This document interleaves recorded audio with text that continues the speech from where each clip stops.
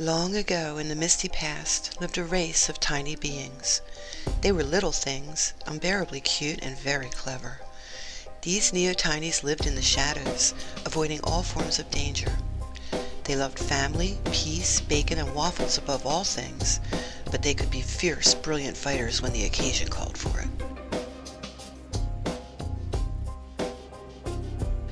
Our story begins on the day Miwimo was born. He was a little different from his parents.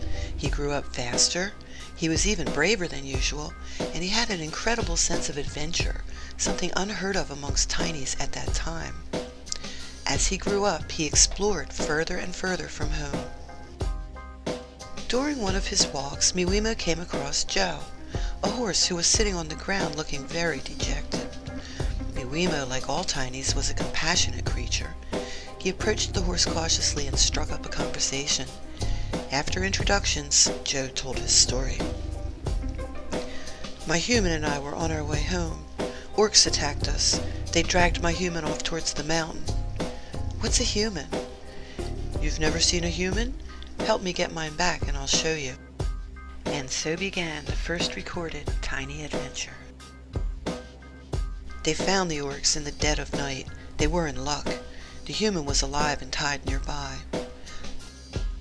I'll sneak around behind and untie the ropes. What language does the human speak? Miwimo asked. He'll understand you, said Joe.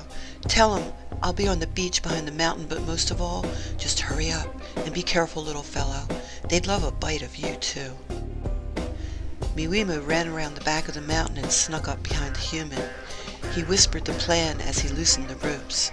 The orcs were staring off into space and talking about how to eat their catch. Miwimo and the human swiftly made their getaway. As they ran, the orcs' voices suddenly became louder, but they were arguing with each other, paying no attention to anything except their own opinions, each trying to bully the other into a meal of his choice.